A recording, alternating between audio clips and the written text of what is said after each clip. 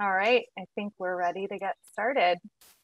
We Hi are. everyone. Welcome to this session of McGill Executive Institute's Level Up webinar series. This session was developed in partnership with University Advancement and the Desautels Faculty of Management. Although, as you can tell, you'll be on mute, we do want this session to be very interactive, and we invite you to submit your questions and comments using the chat function at the bottom of your screen, which you're all getting used to. As I can see, we have tons of people from all over Canada, somebody from Spain. That's amazing. So really looking forward to learning with you all today. The webinar will last 1 hour and include time to answer your questions, and it'll be recorded and shared with you afterwards. So we can go to the next slide. Awesome. So we are very proud to welcome your webinar leader for today, Jean-Nicolas Reyt. He's a professor of organizational behavior at the faculty and an expert in remote work. My name is Pamela Sorrenti, and I'm the Director of Public Programs at McGill Executive Institute, and I'll be moderating the session today and ensuring all your questions get answered. So again, thank you for joining, and let's get started. Hi, everyone. Thank you so much, Pamela, for organizing this, and thank you so much for the Executive Institute for organizing this series. I'm really excited to exchange some information with you and get to know you a little bit better. The goal is really to have, an interactive session. So please, ask questions in the chat. I have several opportunities for you guys to ask questions. But so the first one that we have is about how you're feeling. And so is it something, Pamela, do you do the poll or do I do it? Okay, no, perfect. I just launched the poll. Perfect. So please, answer how you're feeling. Yeah, It's a question I always like to ask when I'm doing a presentation so that, I can kind of get a sense of how things are going. The mood seems to be pretty good. The mood seems to be pretty good. We have, the majority of people are feeling good. Some people are feeling great. And then we have some people who are feeling meh or pretty bad, and nobody's feeling bad. So if you're meh or pretty bad, well, I'm going to try to cheer you up a little bit for an hour and make sure you can have a better time. Okay, so I think, I'm going to talk today about 3 different topics that are related to remote work. And you're going to see at the end how these 3 topics are related to one another.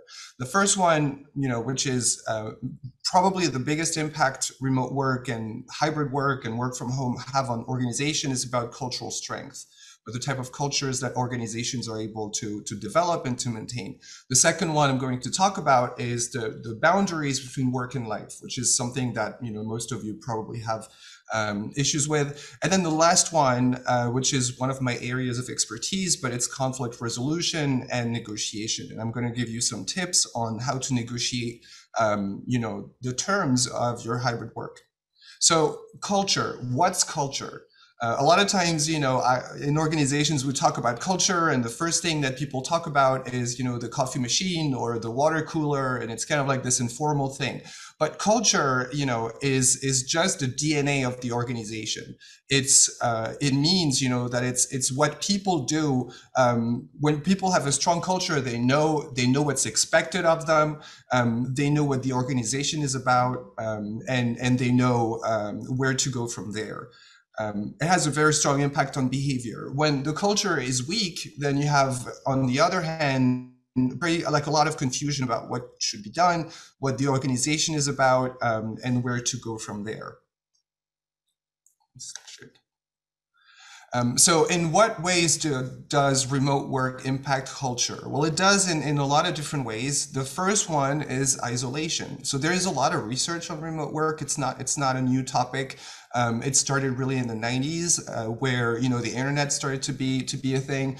Organizations have started to implement remote work, and one of the first things that was pretty salient in research is the fact that when people are working from home, they tend to feel isolated from the rest of the team. It's very, very true, especially when nobody is a remote worker except for you. Then because you're just not there, you're not part of the meetings, you're not part of the informal stuff, so you can feel pretty isolated.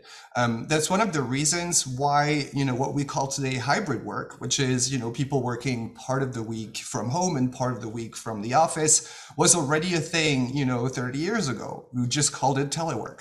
But it's this idea that if people spend too much time physically isolated from the rest of their team, they tend to perceive, their role in themselves as freelancers or consultants and not so much as team members.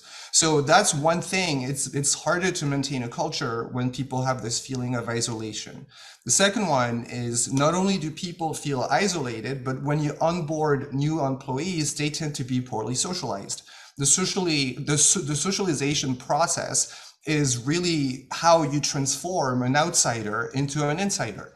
And the socialization process typically is managed by HR, and HR has been very good, at transforming, giving the information and doing all of the formal socialization process.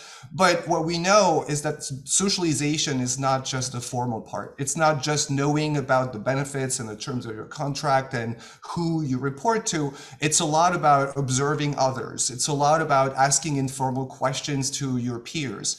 And that kind of stuff is really difficult to do when people are socialized, virtually. So I know if you've started a new job, during the pandemic, or if you have colleagues who started a job during the pandemic, maybe you've never even met them in person.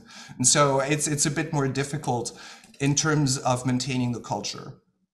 Another one that is really one of the main impacts of remote work on culture is through communication.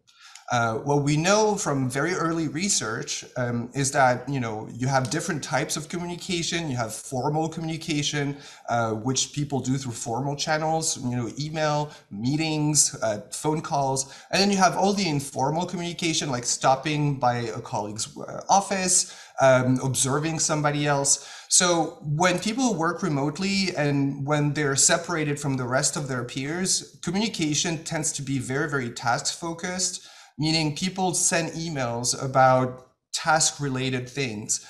So if you need a document for work, then you're going to send an email or you're going to give a phone call or organize a Zoom call. But what we know is employees tend to have more difficulties having informal communication through these channels because there's just so many emails you're going to be sending to someone. So for example, let's just say you're a new person starting in a workplace.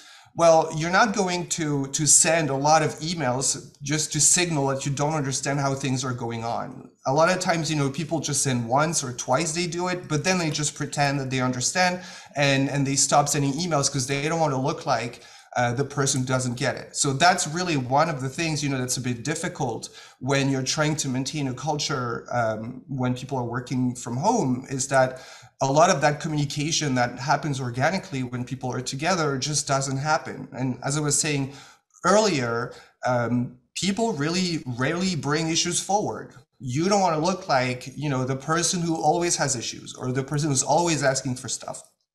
And then finally, one of the main difficulties in maintaining a strong culture in an organization is about the assumptions. So if you look, for example, at, there is like the surface level of a culture. So you see how things are happening, right? I don't know, you go to Google and then you see there's like a tennis table, they do, I don't know, like free food and all that kind of stuff. Well, it tells you things about, what they think about their employees. They think, well, if we give a good framework for employees to develop, then, if we give them food, they're going to be more productive.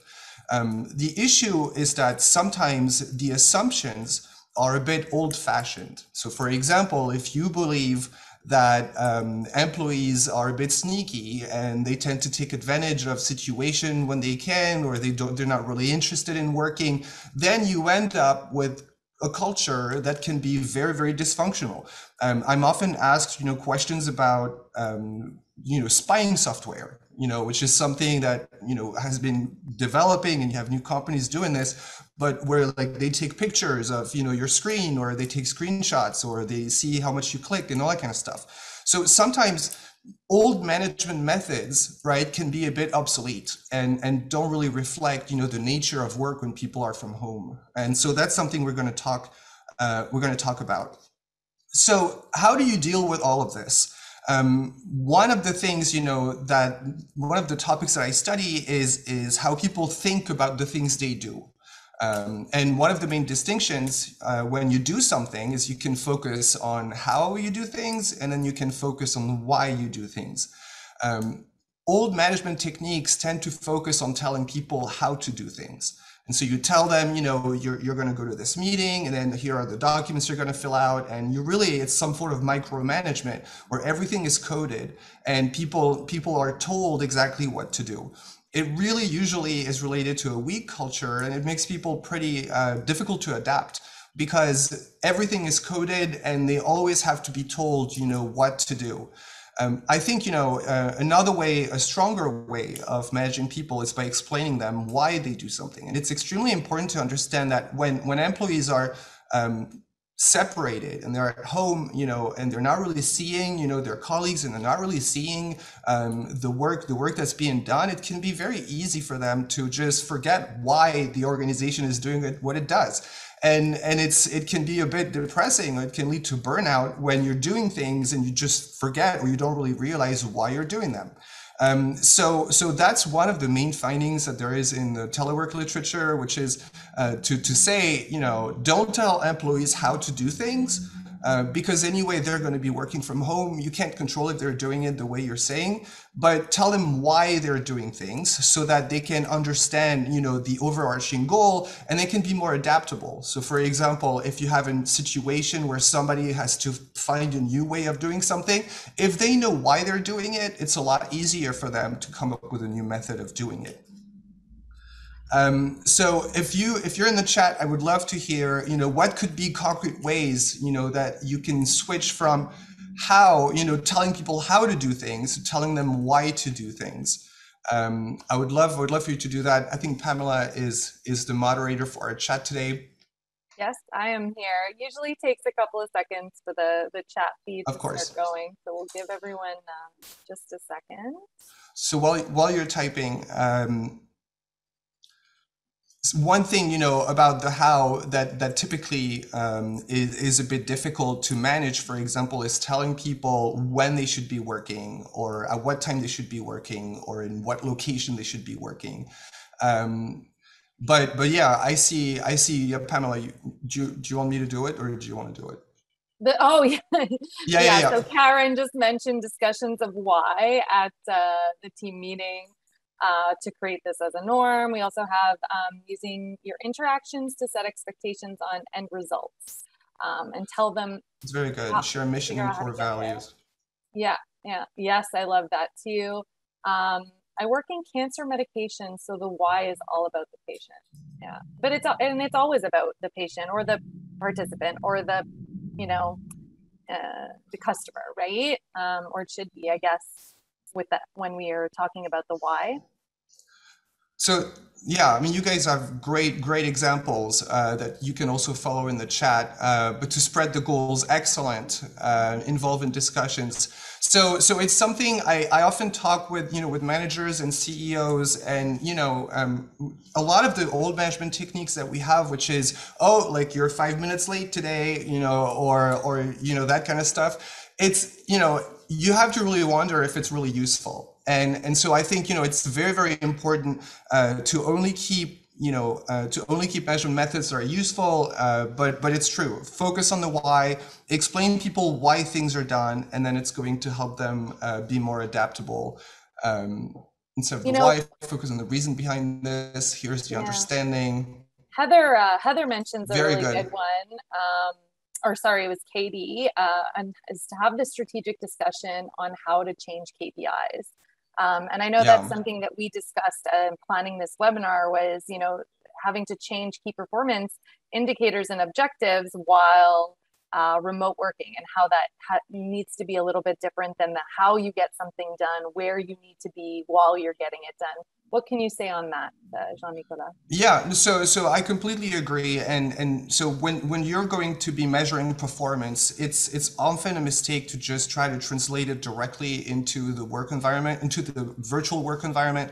But it's true that you're always better off just looking at results and outcomes, and it's really something that has been discovered, in the telework literature.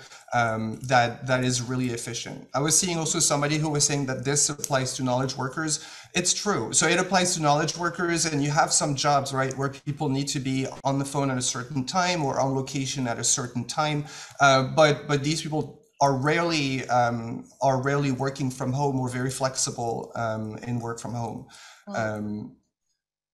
So right motivation should be maintained, mistakes should be allowed to learn, open flow of communication should be maintained to understand. That's an interesting one that Valerie's mentioning, and I'm wondering what your thoughts on is if an organization focuses on the how, do you think that they're less likely to accept mistakes? Do you think their culture is just one that's more unforgiving of mistakes than an organization that's focusing on the why?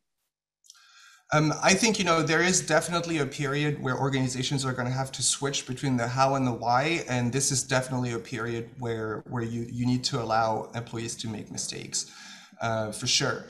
And so I have a few ideas that I wanted to share with you. So how do you do when you want to switch from a team, right? It doesn't have to be an organization overall, but it can be just a team.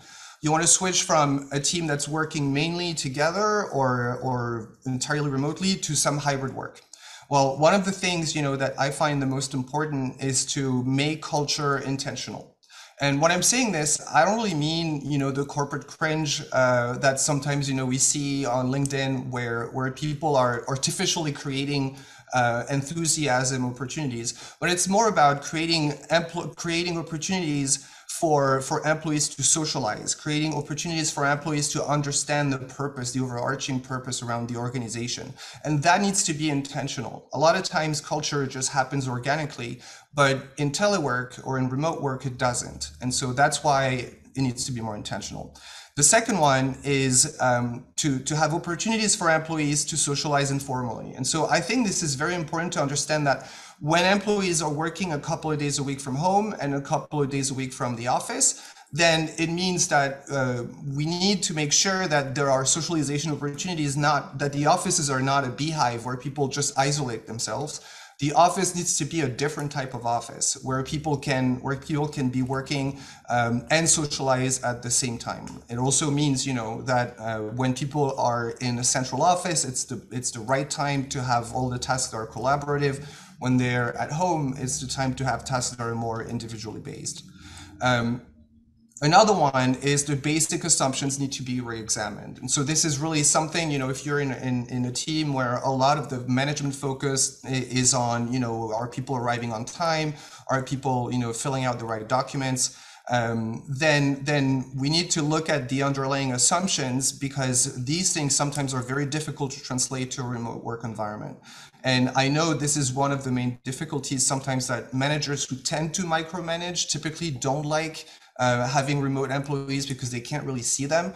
But it's definitely something to question. Here as well, there was a question about performance indicators.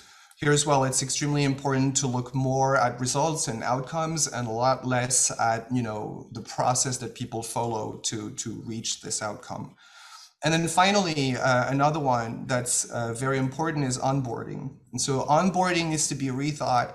And one thing that organizations are doing when they're coming back to work, and I think it's an excellent idea, is to do a re-onboarding. And I'm saying this because when people are poorly onboarded and they don't really understand what the organization does, a lot of times they've made it a habit not to ask about it. And just because they don't ask about it, and we're going to talk about conflict resolution later on, but just because they don't ask about it doesn't mean they're understanding it. And I think it's really important to do some sort of re-onboarding, not so much for the things, that HR typically does, which is just the concrete aspect of the organization, because usually people don't have a hard time understanding this, but it's more about understanding the spirit of the organization, the spirit behind what the organization does. And I think having a re-onboarding that can be pretty short, it could be one day, but really creates some opportunities for employees to ask questions, to be vulnerable and explain things that they understand and things they don't understand. Okay, so we're going to go into the second topic that I wanted to discuss today, which is about role boundaries. And this is a topic that's extremely key in the telework literature, if you look at most of the research on remote work is focused on the boundaries between work and life. And the reason for this is because, of course, when people work from home, there tends to be a blurring of these boundaries. So if you look at the traditional work week, right, which is temporal, so 9 to 5 p.m. from a central office, with a specific group of people, we've been going with this way of working for 100 years, and this is what Ford, came up with 100 years ago, and decided, that this is how people would work. And this is something that made a lot of sense at the time because people were working in factories and people were working in production lines. If you have somebody who's missing from the production line, then you can't have a production line. It's stopped. So at the time, it made a lot of sense to do it this way. And even though the world has changed a lot, we're still continuing on this way of working with very strong, temporal boundaries between work and life, very strong spatial boundaries. And we just have two different types of people. You have your peers and your colleagues, and then you have your family. Work from home, of course, blurs these boundaries. And one concept that's really key in understanding those and understanding the blurring of boundaries is sometimes we can keep our roles really segmented, so we keep them separate and distinct, and then sometimes we can keep them more integrated and overlapping. I think if you've been working from home, you probably have seen how these can be happening. And so when people have segmented roles, then both, are kept separate. And so that means a lot of times you're going to have to commute, to go to work. You're going to be working from specific times and you're going to be with specific people. And so you really keep those separate. If you are keeping them more integrated, that means, right, that you can be working from home, you can be having your social life from home, you can be working and having social life at different times of the day. And so these are kept overlapping and integrated. One is not better than the other, and we know from research that people have different advantages and issues. I see in the chat, Rupin is saying integrated roles equals many working moms, and I completely agree. This is just a lot, it's kind of like having two different hats that you keep switching between mom and worker or mom and employee. But that's very, very true. So there are still some advantages to keeping the different roles integrated. So one, going to working moms, you have more flexibility dealing in competing demands, right? If you are in a specific location for work, it's going to be difficult to attend to personal responsibilities. And same thing, if you're at home taking care of your kids, you can't really attend to different work responsibilities. So one of the advantages is that when you keep them integrated, you can develop an overarching identity that kind of works for both. And that means, if you have competing demands, you can attend to both. The second one about keeping them integrated is it's easier to transition. And just very, very specifically, right, if you have to go to a central office, it's harder to transition from one role to another because you have to commute. If you work from home, you can transition a lot easier. And so that really means you can organize a day that's a lot more flexible between the two. But it's not just positive things, right? And I think we all, when we think about role integration and the overlap between work and home, so one thing, you have more conflict between the roles. And so that means, if you're working from home, we've all seen the videos where you have like a kid that's arriving in the background of a Zoom conversation or a Zoom or a TV interview. So that's definitely something that can make it a bit tricky, which is, typically if you're at work, well, your kids don't really bother you. And if you're at home, your work doesn't really bother you. The second one that is definitely happening, and we were talking earlier with Pamela, which is the increased expectation of availability. And that's really something that's related to also like what I call the crackberries. What was called, 20 years ago when we still had Blackberries, but now it's over. It's really this idea that if you have a smartphone and if you're working from home, then maybe you're going to have colleagues who or superiors who are going to expect for you to be always on and to be always available to work. I often talk to employees who tell me, well, I mean, sometimes I receive an email on Sunday night and my boss tells me, hey, for tomorrow's meeting, here's what you have to do. And, that's completely new, right? This is not something that happened before. There's really a lot of, very, very increased expectations of availability. And we were talking with Pamela earlier, something that I noticed a lot in Zoom meetings But before, I used to be able to be late by 5 minutes and then I would not receive an email right away. But now if I'm late by 30 seconds, I always, always receive an email where it's like, where are you? Are you available? So a lot more expectations, a lot higher expectations in terms of availability. So the trick is to find, ways to separate, to kind of have the best of both worlds, which is to separate both, your work and your personal life so that you can enjoy both. And so I would love for you guys to say in the chat what you do so that you can really keep those a little bit separate so that you're not always having conflicts between your personal life and your work. I know for me, I've decided that I would not work on Sundays. That's been my thing. Even if people tell me sometimes I have meetings on Saturdays because something is useful for students, but I've just decided that I will not do that on Sundays because I need to have some time just to decompress and not have anything. So I'd love to hear so we can share with everybody what tricks you have found to create a greater separation between your work and your personal life. I really like the no work on Sunday, Jean-Nicolas. I take a similar stance, and I try and book myself, at times like no work, well, not no work, but focus times essentially. Yeah. So let's see what everybody else has to say. I don't answer emails on weekends unless it's an emergency. So no weekends, no nights. I have a separate workspace in my home. That's super important. Isolated office in the home. I won't check my emails on weekends. Meditation, take weekends. Keep a fitness routine. A lot of people are saying evenings and weekends are off limits for work, which is really great. Going to the gym, so I guess some self-care is coming up as well. Let's see, separate cell phone for work, and I turn it off. Excellent. From 5 to 9, my time is with my kids. Hard stop. I like that. Being focused, your energy is focused at certain times of the day, right? So, that's it. Your family time is your family time. It's interesting because in the whole BlackBerry literature that was done in the early 2000s, they were identifying how, on the one hand, so you were available all the time and you had parents, who would go to like an event for the kids, but would always be on the BlackBerry. So they're in neither role, right? They're doing a good job at either. They're on the one hand, they're not really paying attention to the kid. And on the other hand, they're still like kind of, not really productive because they're on the BlackBerry.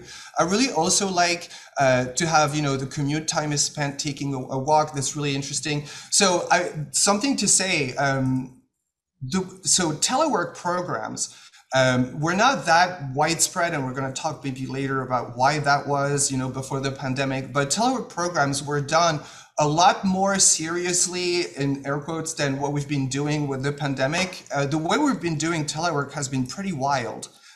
Because, we just send people home and then, you work, you do whatever, like, you work and that's it.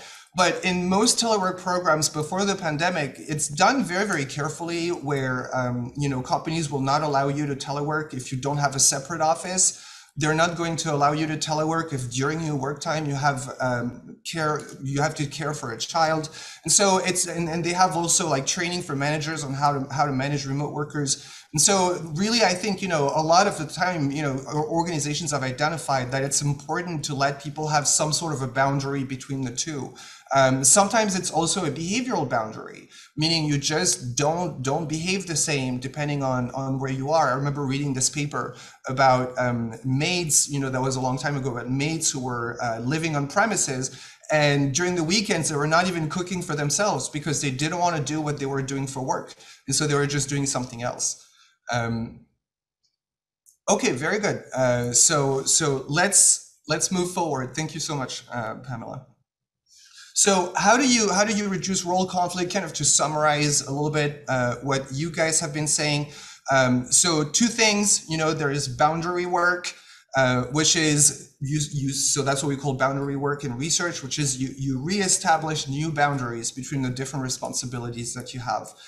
So temporal boundaries, right? We talked about it, which is, some of you were saying, well, I take a walk and that's my commute. I know sometimes I talk to remote workers who say, well, I bring the kids, on foot to school and that's my commute. Then I come home and I'm in worker mode. And then, I work for the whole day. And then when I go pick them up, I'm switching to being parent mode. Another one can be spatial boundary. which is, you have the separate place that you can close where you're working. I know, like, I have like a really big living room. And by the way, I always say I have a lot of fish tanks. My whole place doesn't look like this. It's just, just a corner.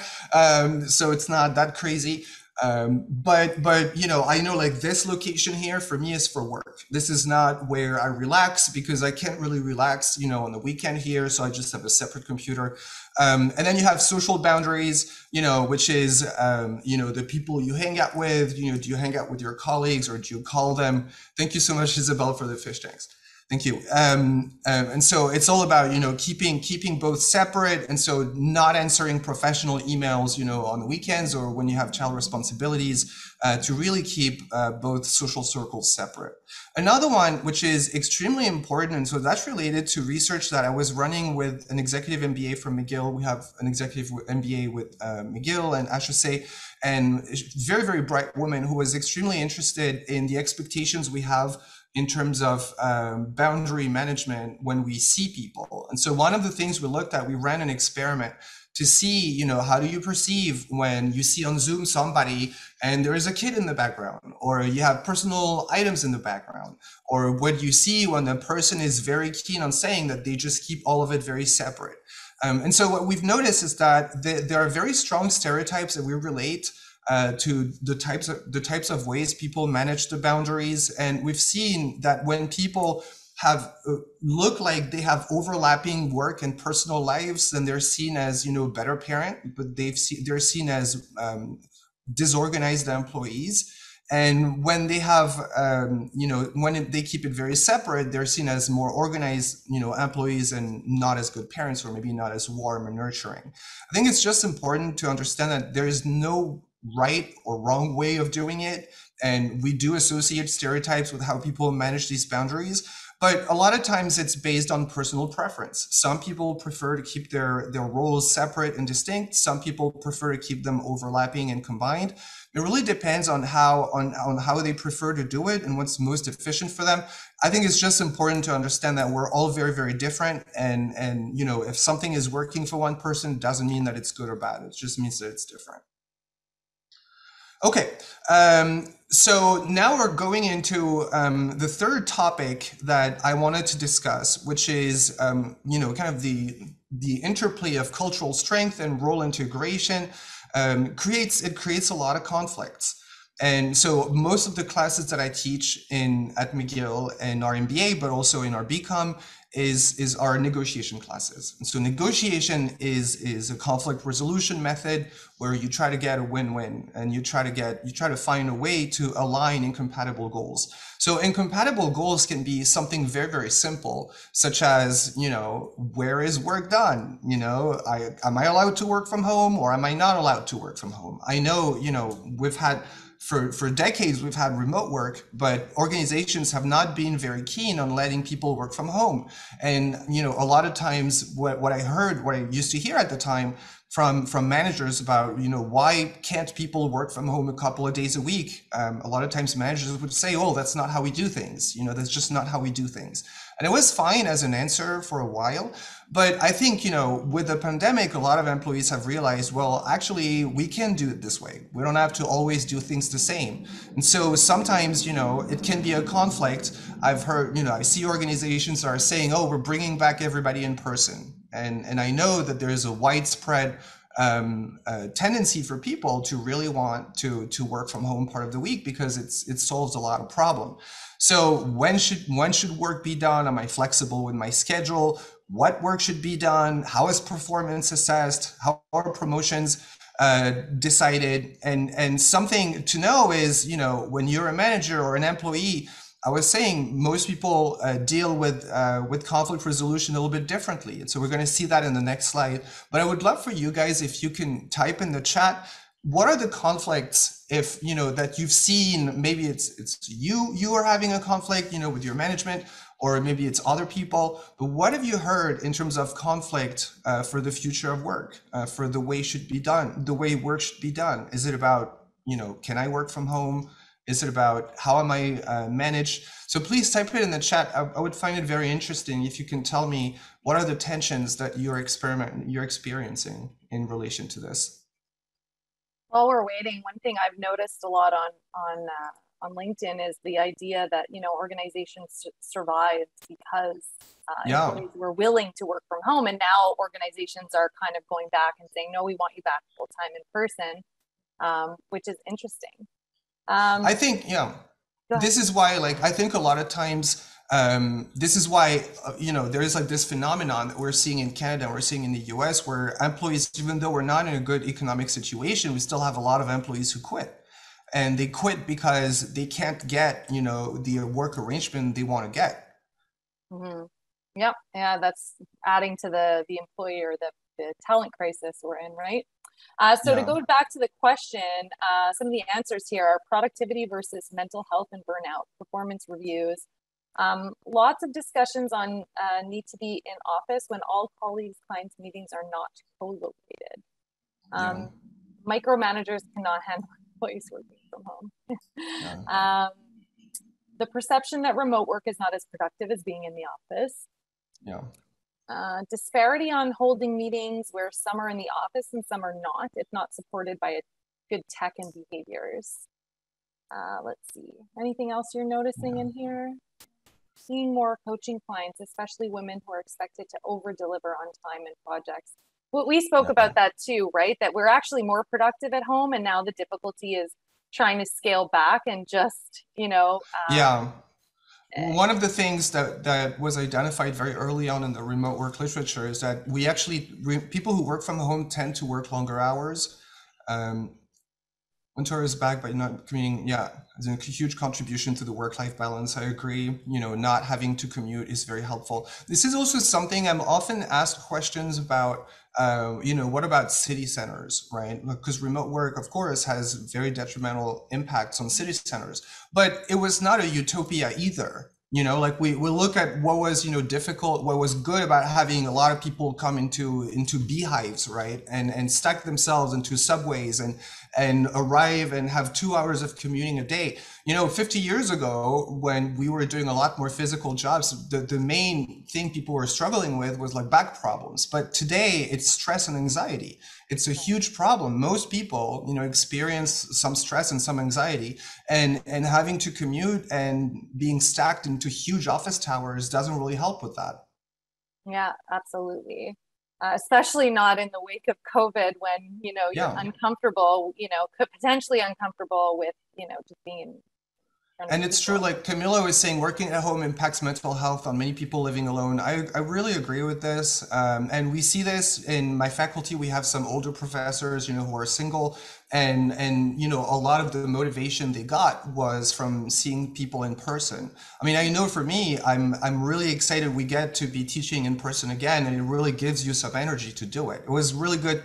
We did the right thing, by having everything virtual for a year and a half, but I'm happy we can be back in person, and I hope we can continue to do so. I also see availability expectations on single people versus family people. So all of this definitely creates issues, which is, if you're single, maybe people expect that you're going to be available to work, on evenings because you're not taking care of kids. And so it can create some unfairness, or feelings on unfairness. I totally agree. So now we're just going to talk really quickly about, kind of like, how do you deal with these things? So in negotiation, one of the main biases that we suffer from naturally, is the fixed pie perception. And so the fixed pie perception is this idea that if I'm going to get something from you, then it's going to be at your cost.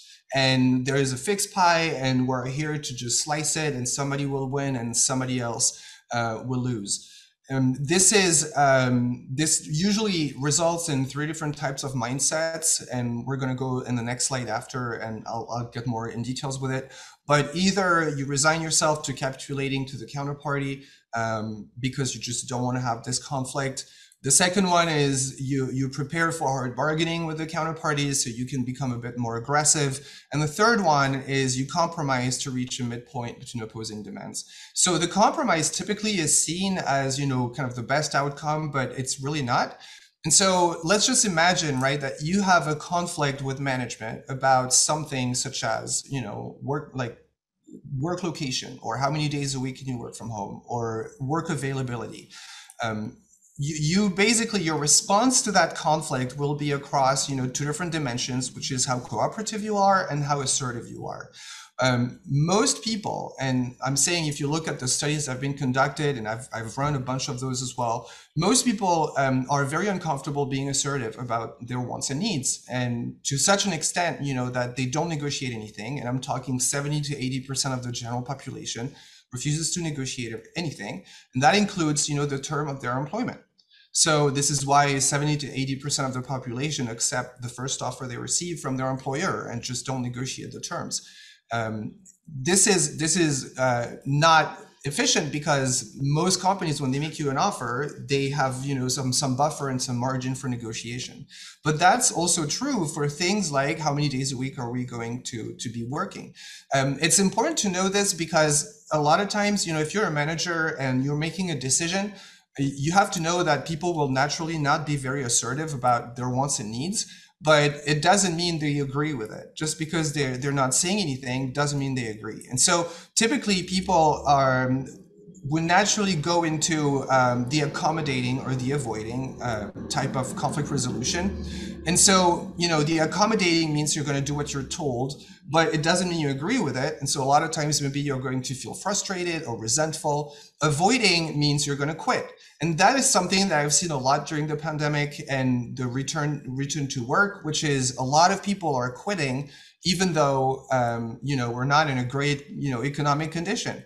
But they're quitting and they don't even tell you why they quit. And so you don't really know, what the reason is or how you can change the system, which is an issue. Another one that is also dysfunctional is the competing. And so competing means, you become very aggressive, you're uncooperative, meaning you really look at your own thing and you don't really look at the other party's needs.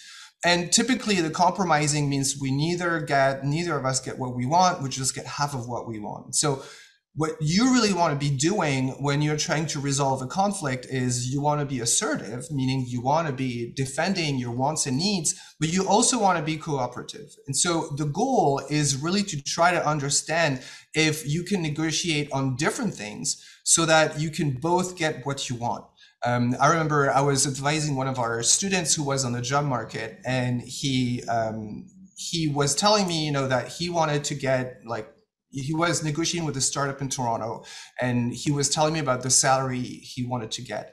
And I was telling him, you need to look at, different things besides salary. It cannot be just one thing, because if it's one thing, then the only thing you can do is slice the pie. You can't really expand the pie, but you can expand the pie if you're negotiating on different things, because that means that you have different dimensions. And if people have different relative preferences, then you can expand the pie and create value at the cost of no one. So in that situation, for example, the startup was pre-seed, so they couldn't give him the highest salary in his promotion, but it's not something that was his highest priority. For him, one priority was also to have time to work on personal projects and personal development projects. And so they agreed that he would have a salary, he would make a compromise on salary, but in exchange, he would get 20% of his work time dedicated to personal learning projects, so coding in that situation. Both of them are excited about it and happy about it, and both, they end up with a better and stronger relationship out of it. It's because they have different relative preferences. They didn't care equally about the same things. So that means, you can, at the cost of no one, you can create win-win agreements. And so as Rupin is saying, collaborating equals problem solving together. You can picture yourself doing, collaborating in different ways, but a lot of times it could be you're sitting one next to another and you're solving a problem together, as opposed to, arm wrestling or that kind of stuff. So how do you approach a negotiation? I think, so most people worry about negotiation, and especially, when it's a negotiation about things you care about. I know I have colleagues, in the admin staff, like for example, who want to be working from home several days a week, some who don't want to do this. And so it's really, it could be a bit scary to just go to your boss because you worry that you're not going to get what you want. Something that's really important is that the verbal part of the exchange, which is the meeting, is really usually just 10 minutes. It's not really the long part, but it's the part that's very scary for us.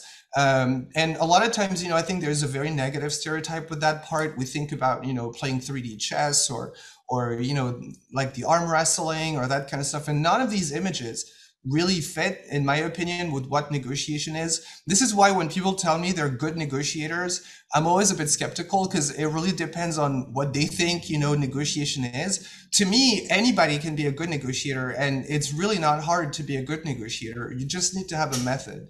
And so what's the method? Well, the first thing is that 80% of negotiation success is preparation.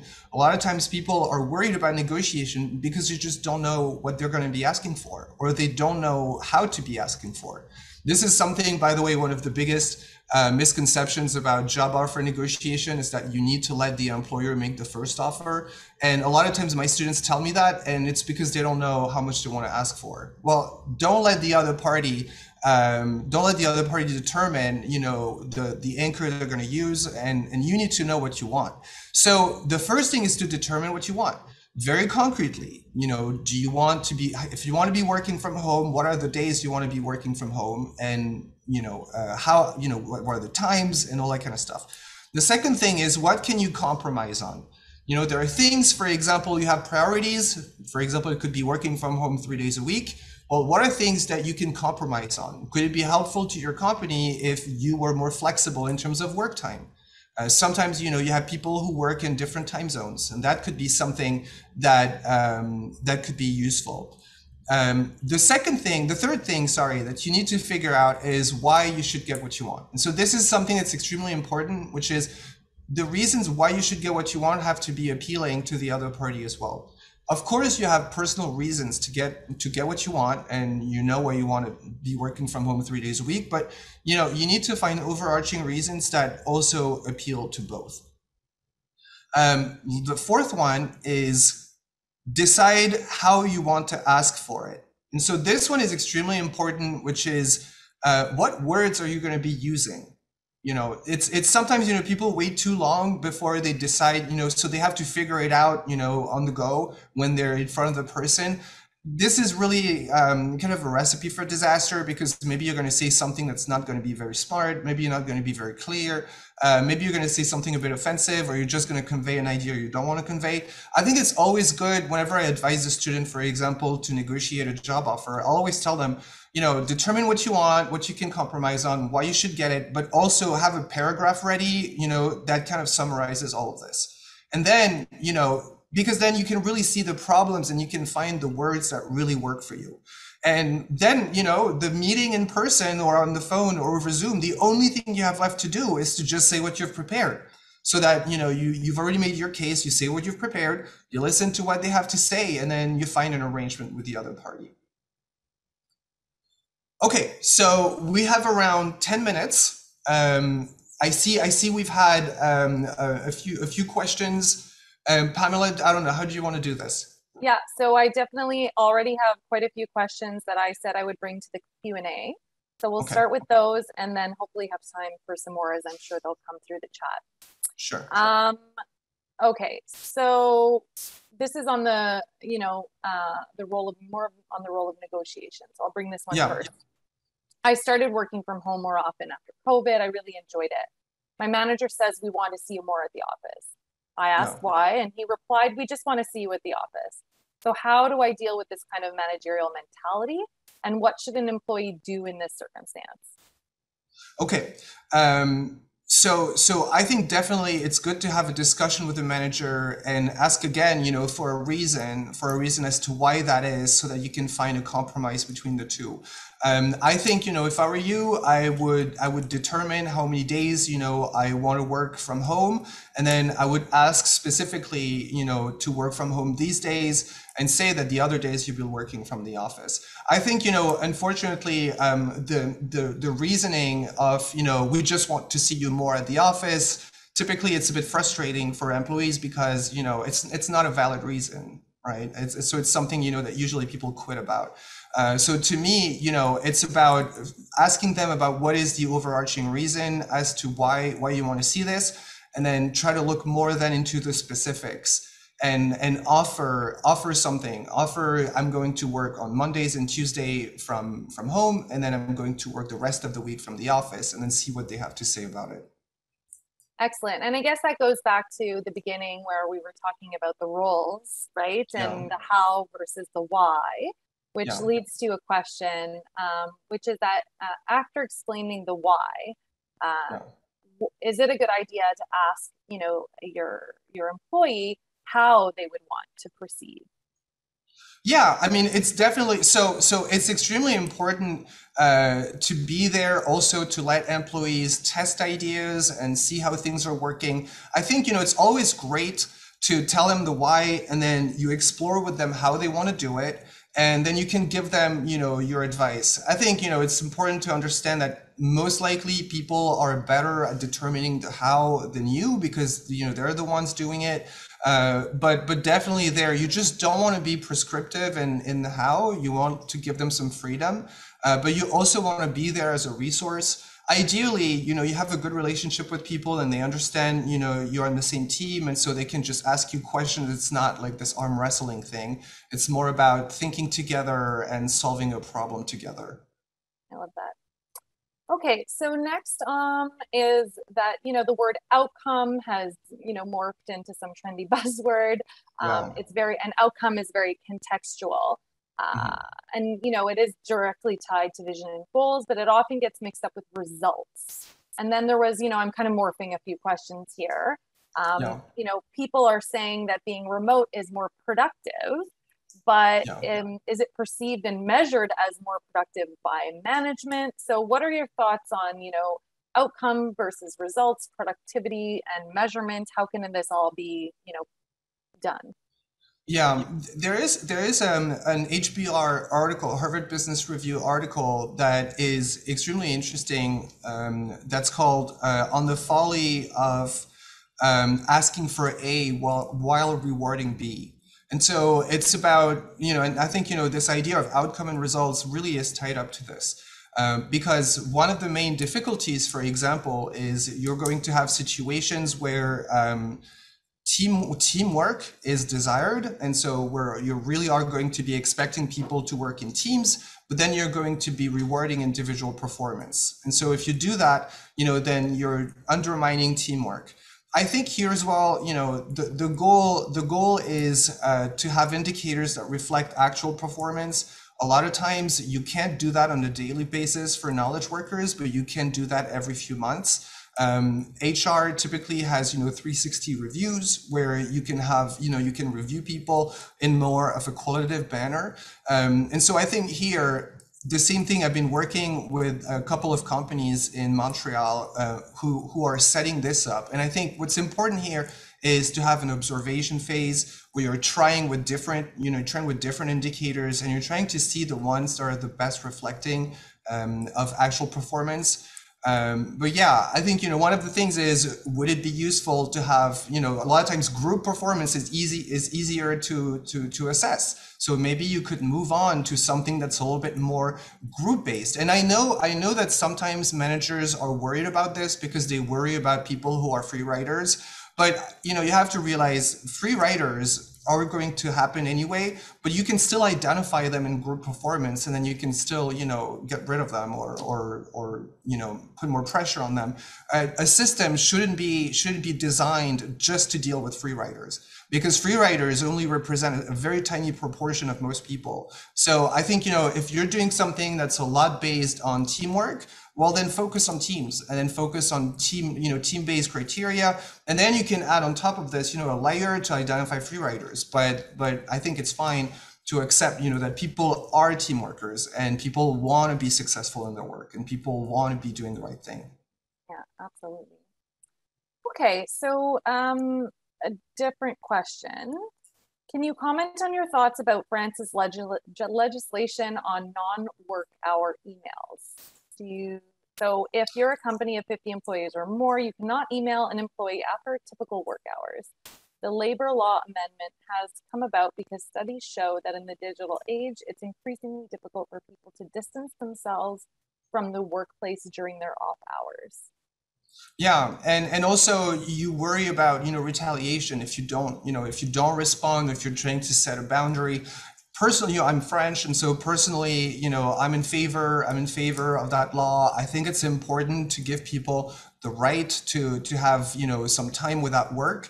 I've seen, we have, even people that I know, right, who are working nonstop. Like it's a nonstop stream of emails that they just constantly have, and they feel guilty if they don't answer them, and they really want to do the right thing, and they don't bring it up to their boss. So I think, it's a good thing to do. It's a little bit counterintuitive sometimes for managers. It's a little bit, I've been talking a lot about the 4-day work week, for example, after like all of these things that have been done in Iceland, where they've been showing that the 4-day work week could be beneficial. There's been a lot of research on the 4-day work week for a while. And so these things, right, can look a little bit counterintuitive in the sense of, it looks like people are going to work less, but in reality, they're actually working better because, they're not as tired, they're not as drained or as burnt out. So it's definitely something, that could be implemented. In my opinion, I think it's a good thing. But here again, right? It should be a collaborative thing. So it's something that you try, and it's something you see if it works out, and if it doesn't, then you change to something else. Mm-hmm. It's all about trying it, right? Okay, Yeah, so not maybe we have time for two more, depending on the sure. question. So can you comment on the thought that if you're no longer living in a large city, so Toronto, Vancouver, because you can telecommute, why there would be a decrease in compensation? This is something I have heard about, that employees are decreasing compensation. Thoughts? So it's all about, so if you look at leverage that you have in a negotiation, then typically, one of the things that I advise my students to do is to say is, if they're going to go in Vancouver or Toronto, is use the fact that, the cost of living is high. So that's one thing. Well, I mean, the cost and compensation could be changed by, the fact that now you need a car. And so, maybe you're not going to be paid as much. Because maybe you're not going to pay as much for your rent or for buying your house, but maybe that's going to be compensated with the fact that now you need to have a car, and so that's expensive as well. Here as well, I think it's a case by case basis, and I think definitely I've seen Google, for example, is trying to do this, saying that if people don't live in San Francisco, then you can pay them less. Unfortunately, I think it's all about the alternatives that you have. If you have an alternative that is better, then you have more power in the negotiation. If you don't have an alternative, it's a little bit harder. So I'm not really quite sure what to give in terms of advice. My advice would be to make a case that sure, like some things have gone down, like the cost of rent, but some other things now you have to do them, like which is now you need a car now, and that's more expensive. And I mean, are we being remunerated for where we live, or the quality and value of our output Yeah, as well? I would imagine. Okay, definitely. so very, very quickly, maybe in like 20 seconds, Sure. Simon is asking, curious how you create personal connections with a team that can no longer meet in person. Yeah. So I think what's important, you probably have all seen this where, people do like the Zoom coffees and that kind of stuff. And, it started in the beginning and then it kind of stopped, where people stopped doing it. I think, when the team is not meeting in person, a lot of times it's easier to have smaller group meetings, so that people don't feel like they have to do it. What you want to do is create opportunities for people to want to attend these meetings. If you make them mandatory and if you make it like they're forced to do it, it's not really interesting. But if you create an opportunity where people really have an opportunity to talk and to have a good time together, then it's more interesting. And I think if you're a manager of a team, for example, well, during these meetings, you could behave differently, more personally, be more personable, maybe more chill, and you can share more personal information. I know, for example, one thing that people struggle a lot with is to get people to be involved in meetings, right? A lot of people keep their camera off and that kind of stuff. Well, if you force people to keep the camera on, like it's not very motivating. What I do is whenever, I tell them it would be cool if some turn their camera on. And when they do, I just greet them, like we're friends. And I think, it's just nicer and we have a better relationship. And I think, people are more excited to do it this way than when they're forced. Love it. Okay, so that is all the time we have for questions today. I just want to thank everyone who joined in to make this session a success. And thank you, Jean-Nicolas, for this very interactive session. Thank you so much. Within the next 24 hours, you'll all be receiving an email from us with a recording of the session, some of the helpful resources also that Jean-Nicolas have mentioned. And so thank you again. We'd love to stay in contact. If you have any questions at all, feel free to send us an email, add us to your LinkedIn network. And our next session will be on strategy with JP Ferguson on September 22nd. So we hope to see you there. All right. Well, on that note, thank you, Pamela. Everyone. Thank you. Thank you so much. Have a good one, everyone. Bye, everyone. Thank you. Bye-bye. Thank you.